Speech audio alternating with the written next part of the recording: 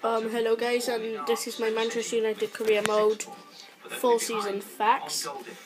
Well, I won the league, played 38, won 28, drawn 9, lost 1. Scored 86 goals.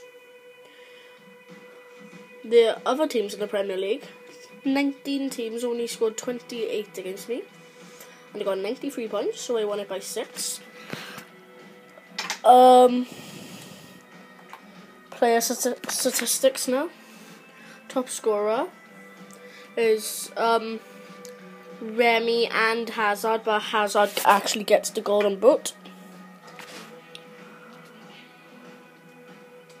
They got assists now.